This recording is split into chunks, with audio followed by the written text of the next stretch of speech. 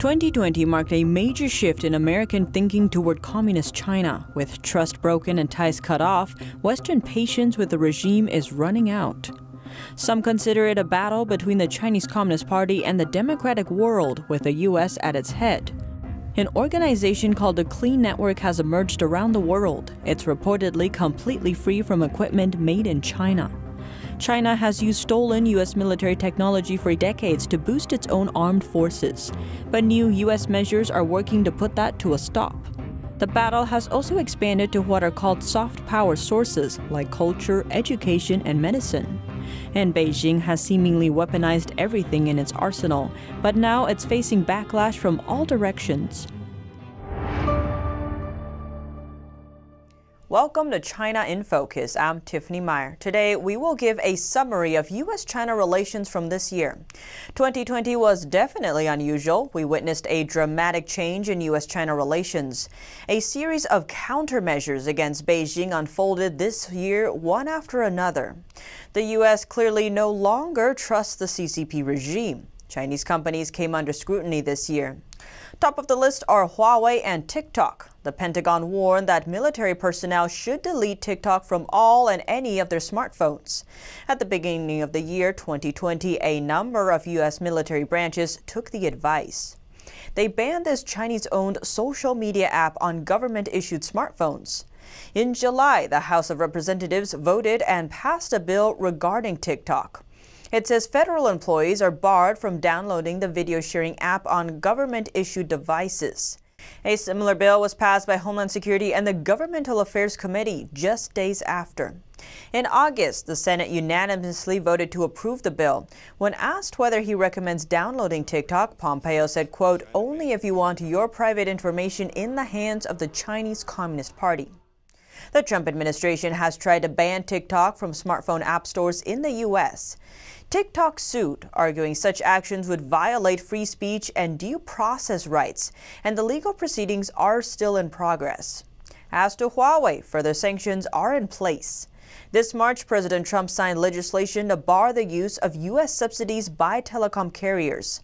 The legislation forbids carriers from using government subsidies to purchase network equipment from Huawei or other companies with national security concerns.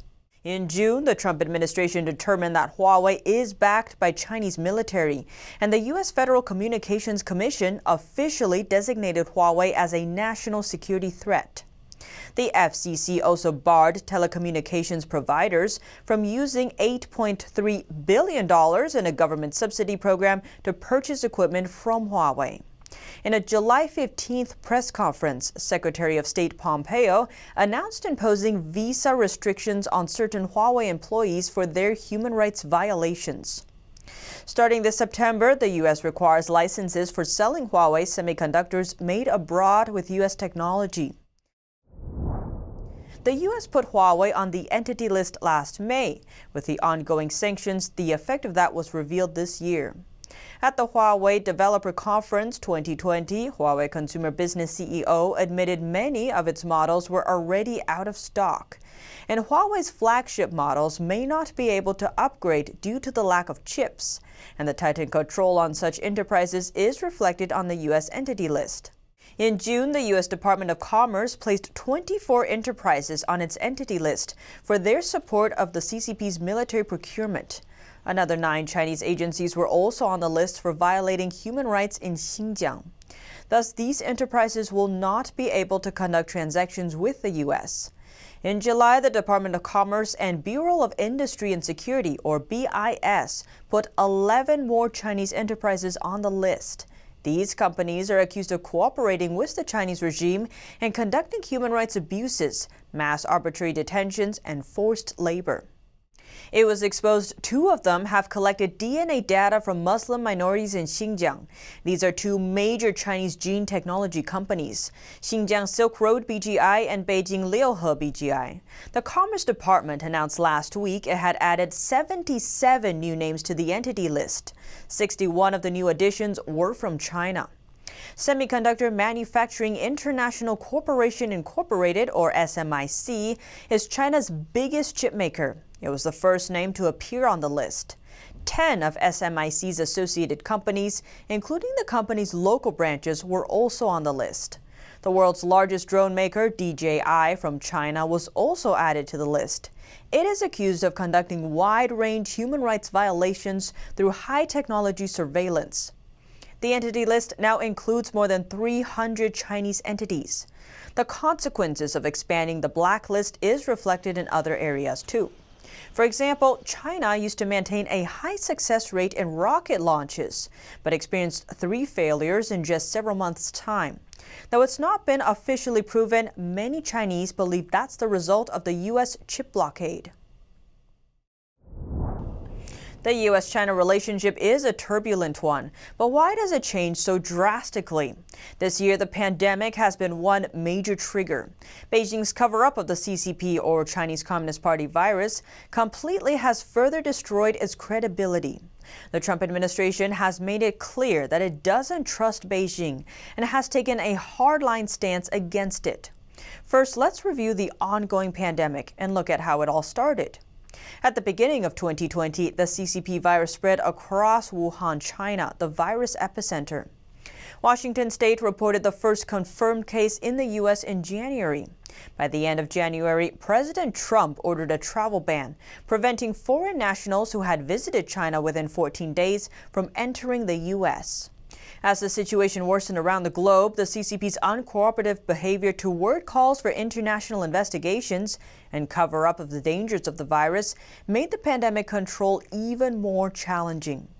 Starting in March, the White House began calling the virus the China virus, denouncing China's lack of transparency and its delay in sharing information about the virus. In retaliation, China's Foreign Ministry spokesperson Zhao Lijian suggested the virus might have been brought to China by the U.S. Army. The U.S. staunchly denied the claim, accusing Beijing of spreading false information. During the process, the World Health Organization was praising the Chinese regime for its pandemic control measures and cooperative attitude, a stark contradiction of much of Beijing's actions.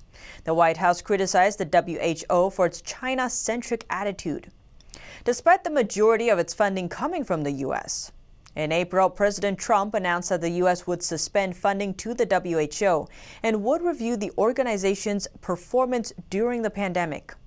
The state of Missouri also filed a lawsuit against China in April over the outbreak.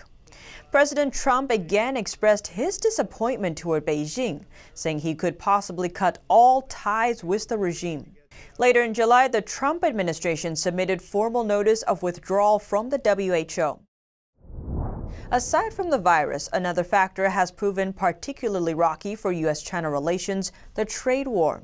As U.S. trust in Beijing collapsed, the trade deal between them also soured. President Trump said in July, a Phase 2 trade deal with China isn't under consideration.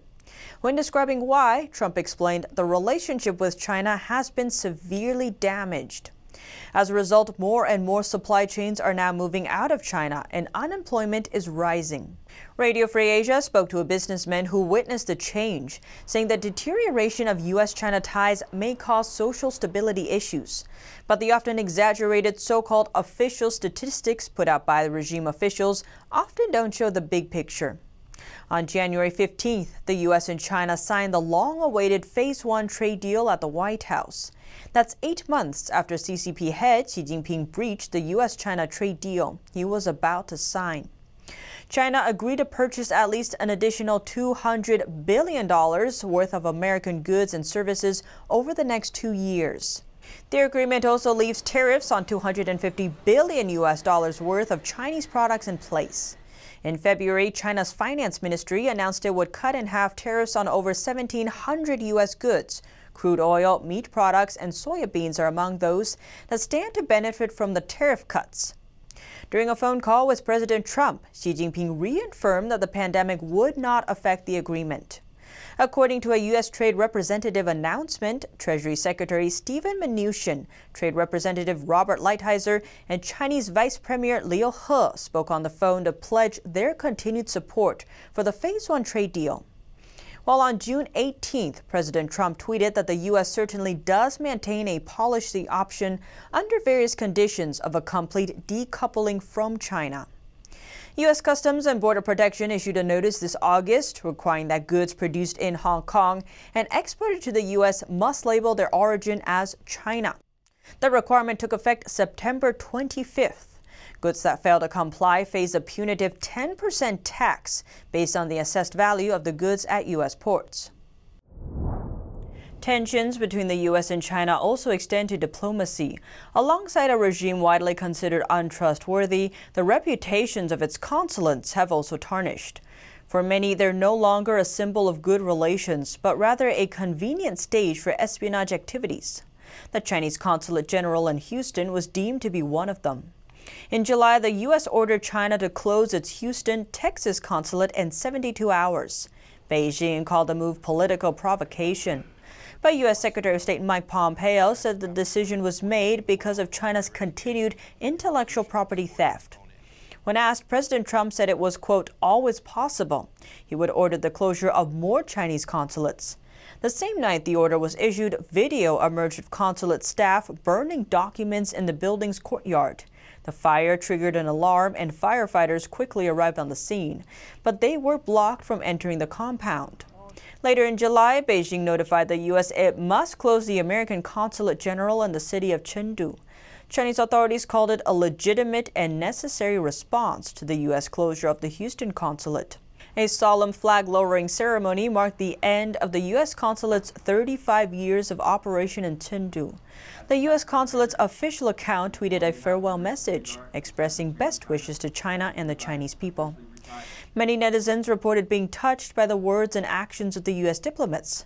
One of them tweeted, "The U.S. has been helping China selflessly from culture to healthcare, education, the economy, and technology for a long time. As an ordinary Chinese person, I will always remember and be grateful." In contrast, a photo of the Chinese consulate in Houston burning documents made headlines. The consulate was reportedly penalized for the pollution caused by the incident. The Trump administration has made a point of clearly distinguishing between the Chinese Communist Party and the Chinese people. Chinese officials and political entities serve the interests of the communist regime, not the people, making it an important step to identify the difference between them. U.S. actions like imposing visa restrictions on regime officials appear to be having a positive effect on both the United States and the people of China. The Trump administration has tightened visa rules restricting how long Chinese Communist Party members are allowed to stay in the country. The new visa policy was issued earlier in December. It reduces the maximum validity of B1, B2 visitor visas for party members and their families. The duration has been shortened from 10 years to just 1 month. The statement says the measure is aimed at protecting the nation from the regime's malign influence, adding that the CCP works to influence Americans through propaganda, economic coercion, and other nefarious activities. It also explained the CCP sends agents to the United States to monitor, threaten, and report on Chinese nationals and Chinese American groups. According to a New York Times July report, the Trump administration is considering a sweeping ban on entry into the U.S. The ban would target CCP members and their families and may extend to members of the People's Liberation Army and executives from state-owned companies. The ban could block as many as 270 million Chinese citizens from entering the U.S. Secretary of State Mike Pompeo announced on December 21st the State Department issued additional visa restrictions for CCP officials, specifically those suspected of human rights violations. The restrictions also apply to their family members. The limit's formal launch also ramped up support for another trend. Since then, a new wave of Chinese people choosing to renounce their allegiance to the Communist Party has soared. The movement to quit the CCP began 16 years ago. More than 37 million Chinese people have since walked away from the party and its affiliated organizations. The visa restrictions aren't just limited to Chinese Communist Party members. They also affect specific groups of people and professions. The CCP is notorious for its propaganda and its use of overseas Chinese students to do its dirty work. But in good news for Americans, these groups are now being targeted. The State Department issued a determination in February under the Foreign Missions Act. It requires Chinese state-run media organizations to register their staff and property with the U.S. government, just like diplomatic entities. The 5 organizations labeled as foreign missions are Xinhua News Agency, China Global Television Network, previously known as CCTV, China Radio International, the parent company of the China Daily Newspaper, and the parent company of People's Daily Newspaper. In March, the State Department set a limit on the number of staff members allowed to work in the U.S. for those 5 major state-run outlets. Secretary of State Mike Pompeo said in the statement that the agencies are required to reduce their total staff members from 160 to 100. The move forced the companies to cut nearly half their U.S.-based staff. In June, the foreign missions list got even longer. The State Department also designated the U.S. operations of China Central Television, China News Service, the People's Daily, and the Global Times as foreign missions. On the same day, President Trump signed an executive order to suspend or limit U.S. entry for H-1B visa holders. The H-1B visa allows U.S. companies to employ graduate-level workers in specialty occupations. The suspension expired December 31, 2020. President Trump issued a statement at the end of May, banning Chinese nationals with ties to the country's military from entering the U.S. on student or scholar visas. The ban covers Chinese graduate students and postdoctoral researchers. Previously, they came to the U.S. on the F-1 student visa and the J-1 exchange visa. According to Reuters, the U.S. revoked visas of more than 1,000 Chinese nationals as of September. The move was to suspend the entry of students and researchers who are considered security risks. Now we turn to the South China Sea. China stakes a disproportionately large claim of the waters in the region, having drawn what's known as the 9-dash line. Beijing has been using its claims to bully neighboring nations, such as invading their exclusive economic zones and exploiting their resources. For example, Chinese ships have over-excavated seabeds off the coast of Taiwan. It's caused the land near the shores to sink. The reason why Beijing is doing this is because its 9-dash line encompasses almost the entire South China Sea, so the regime treats the ocean region as if it completely belongs to China. Secretary Pompeo called the Communist Party's claim to the area completely illegal on July 13th, emphasizing that, quote, the United States policy is crystal clear. The South China Sea is not China's maritime empire. China claims about 90% of the potentially energy-rich South China Sea.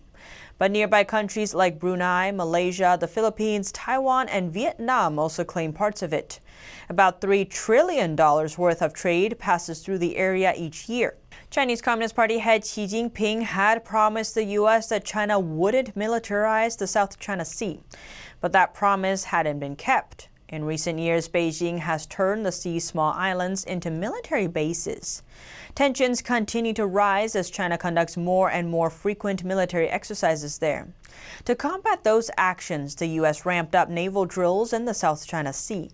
Washington sent 2 major aircraft carrier fleets to conduct naval exercises there on July 4th and the 17th. 2 days later, the U.S., Japan, and Australia came together to hold joint military exercises covering the South China Sea and Philippine waters. Right after the mission, one of the American aircraft carriers, the USS Nimitz, began joint exercises with the Indian Navy in the Indian Ocean. That's as the U.S. and its allies work to arm India with new, highly sophisticated weapons from Israel, France, and Russia. President Trump has also announced a plan to expand the annual G7 summit, intending to turn it into an 11-nation summit to include Russia, South Korea, Australia, and India, a move aimed at strengthening the nations against the CCP. Back in September 2020, China flooded the Taiwan Strait at the northern end of the South China Sea with warplanes flyovers for 2 days. The aircrafts crossed into Taiwan's air defense identification zone. The time frame of the event coincided with a high-ranking U.S. envoy's visit to Taiwan. U.S. support and arms sales to Taiwan have boosted the island's resolve, but Hong Kong hasn't been so lucky. Beijing's national security law over Hong Kong opened the door for mainland Chinese suppression. Hong Kong, if translated word for word, means fragrant harbor. But now some say the Chinese regime's law turned Hong Kong into a smelly harbor. Many of the privileges Hong Kong enjoyed for years are gone, as the island has been stripped of its democracy and rule of law. The national security law officially took effect at the end of June. One day before it activated, the U.S. State Department announced all exports of U.S.-made military equipment to Hong Kong were to be halted immediately. Secretary of State Mike Pompeo also delivered a report to Congress, concluding Hong Kong no longer enjoys a high degree of autonomy. While in May, President Trump said he instructed officials to, quote, begin the process of eliminating policy that gives Hong Kong different and special treatment. Trump said the freedom and human rights of Hong Kong's people have been taken away, adding that it's become difficult for major financial hub to compete with other free markets. He estimated that many Hong Kongers will move elsewhere as a result.